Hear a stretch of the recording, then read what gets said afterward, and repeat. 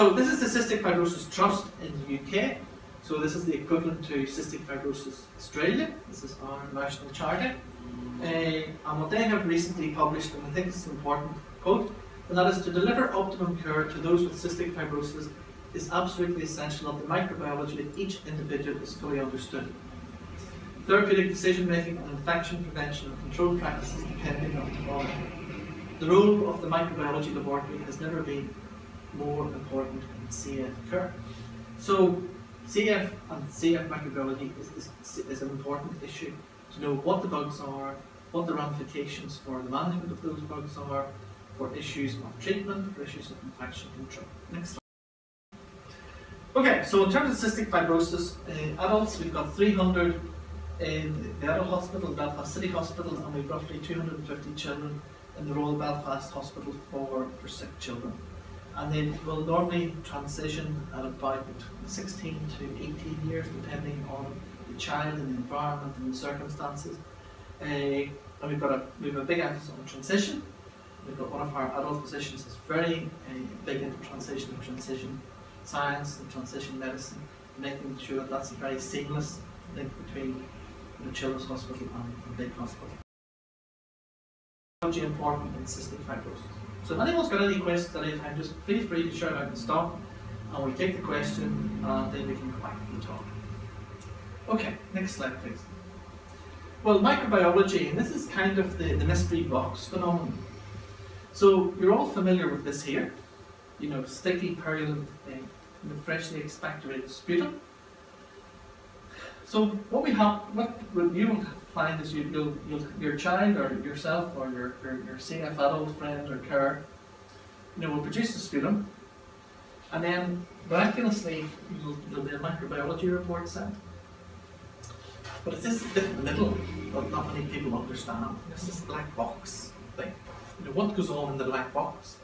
And that's what I'm trying hopefully today elucidate and give you a little bit of insight into. Sometimes the patients would say to me, I don't really understand this microbiology. Perhaps I could come down to the microbiology lab and have a look around and see my sputum.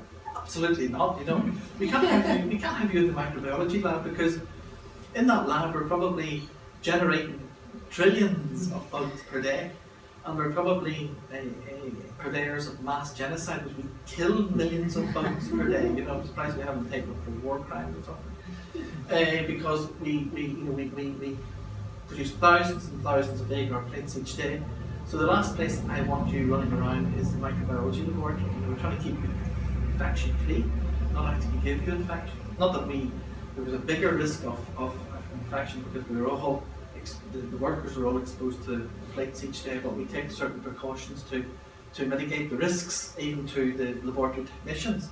So it's this bit in the middle, because then what will happen is once the doc gets the microbiology report, then they'll phone you, or they'll contact you and say, look, we've got a new bug, come in, we'll have to start antibiotics. So for example, Pseudomonas, we'll have to start you off on antibiotics. What does that mean?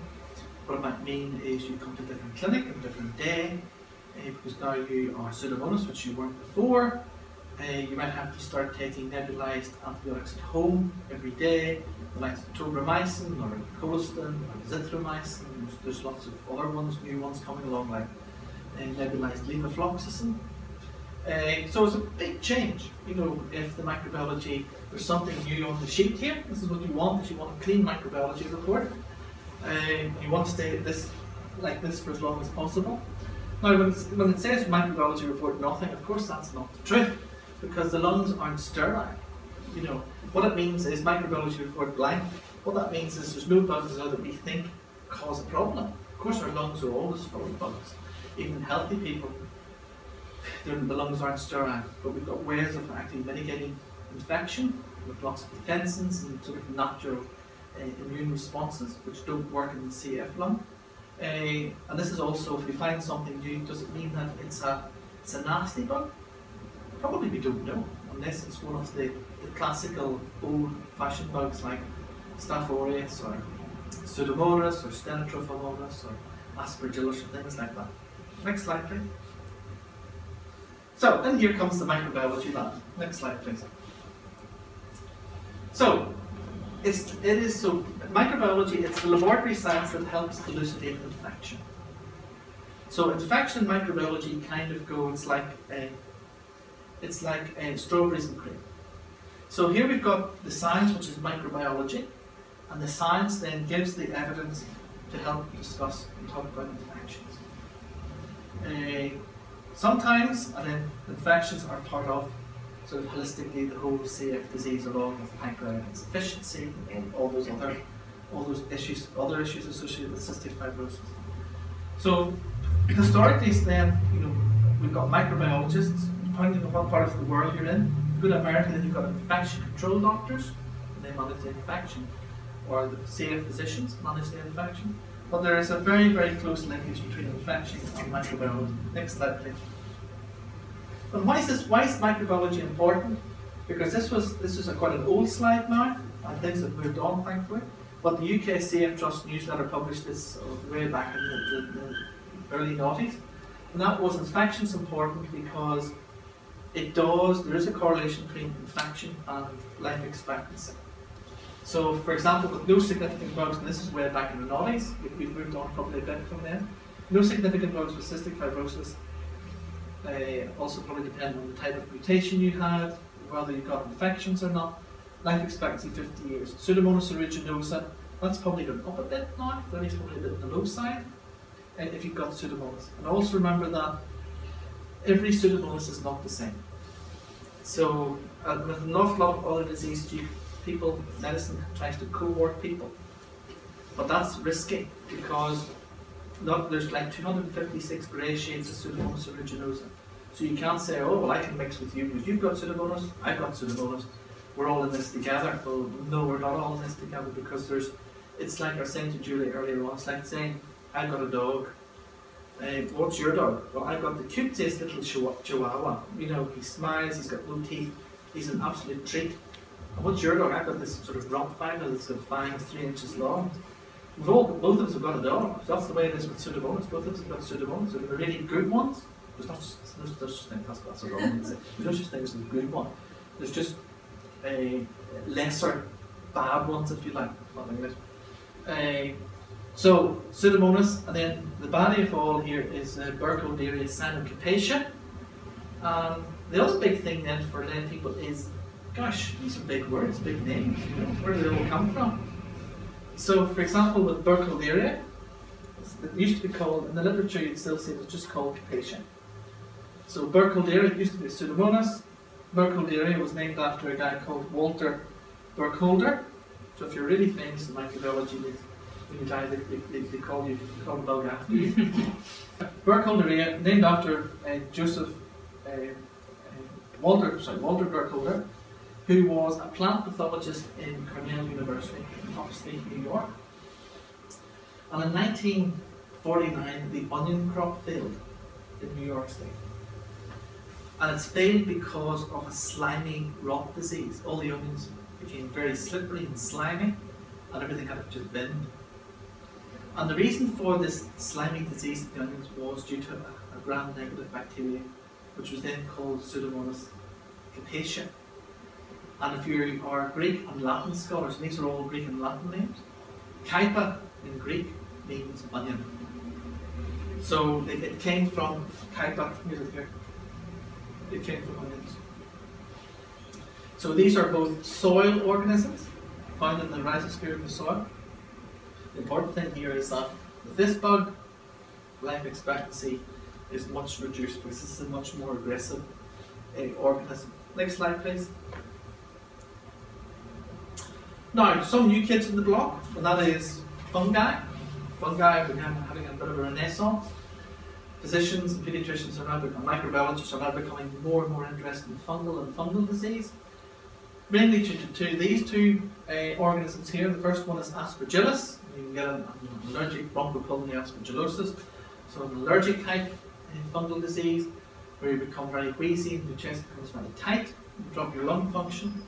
And then this other thing called Scedosporium, a fungal disease. And there's another one. There's a lot of information and concern about it about several years ago. The fungus called Axophiala dermatitidis. There was a paper published from the University of Ljubljana in Slovenia, and where they found this was in dishwashers. found a lot of this fungus in dishwashers. Of course, that set the CF community into sort of spin as to, should we stop using the dishwasher? I said, absolutely not, don't stop using the dishwasher. What's the alternative? You stop using the dishwasher, we don't even know if this fungus is important, it's an environmental thing, we find it. What's the danger if you stop using dishwashers? If you stop using dishwashers, then you're going to wash the dishes in lukewarm water and everything's going to get mixed up, and you're going to set them on the drain board and you're going to get all contaminated. That's not a good idea. So what you do is, my advice would be to keep using the dishwasher, and sorry guys, for a non-carbon friendly approach to things, but none of this sort of wishy-washy, watered down dilute, let's wash it at 15 degrees thing. You turn that dishwasher up to boil, boil that thing as much as it will go, push it, because these gram-negatives do not like being boiled. None of this, I'm a bit nervous about all of this sort of let's wash it 15 degrees thing, because okay, it's probably very good for carbon and carbon footprints, but the bugs can have a field day here because we're not washing it at lethal temperature. Next slide please. Okay, so prognostic factors for 8-year mortality and clinical status after 8-year follow-up with children with safe ages. So basically what this says is that Pseudomonas status, Pseudomonas is not a good bug to have with cystic fibrosis, depending on whether if you're culture negative or if you've got no cultures. Because what will it affect hospitalization rates, you see here, double roughly for not having it. Your predicted FEV1 will go down, as well as your weight percentile. So knowing that you've got Pseudomonas is not a good idea.